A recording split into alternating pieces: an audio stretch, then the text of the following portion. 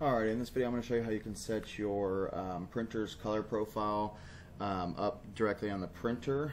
That way anytime you print, regardless of what program you're printing from, the color profile that will print is the one that you set up and you select. So if you're on a Mac, I'm sure it's very similar to this process, but this is the tutorial for PC.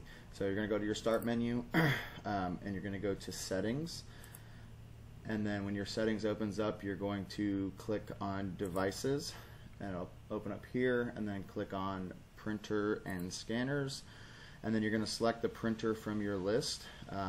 I've got the Epson Workforce 7720, so I'm going to click on that, and then I'm going to click on manage. And it's going to open up this little dialog box here.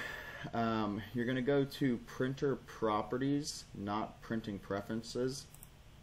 So printer properties here, and then it's going to open up another dialog box. You're going to select color management, and then you're going to click on the little color management box here, and it's going to bring you this final dialog box here. What you're going to do is you're going to select your device from the drop down list. So I'm going to go down and I'm going to select my printer, the Epson Workforce 7720 series that I'm using.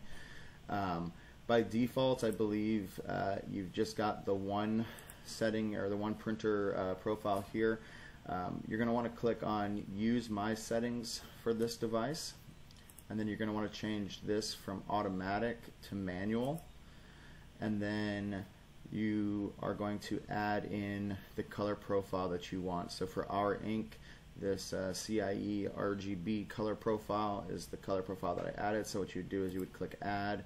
It's going to bring you up a little box here, and then inside this box is going to be all of the ICC profiles that your computer has installed. So if you've got our profile downloaded and you double clicked it, it installed it onto your computer, and then this is where you're going to find that. So you're just going to scroll down the list until you find it, so you see it here, and then you're going to click OK.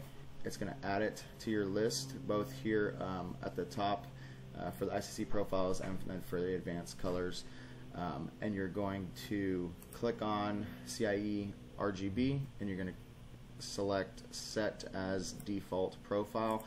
And what that does is it's going to set that color profile for your default printing profile. So if you're printing in Silhouette, it's going to print out that color profile rather than the standard Epson profile. Same thing with Photoshop or any other print program. This is setting the printer settings to the actual printer, not to the program that you're doing. So that's a good workaround for people who do use Silhouette for printing.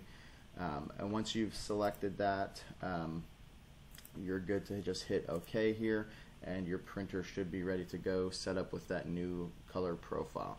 If you've got any questions, feel free to drop them here in the comments, or comment or message me on Facebook or in the Facebook group. But other than that, we'll see you in the next video.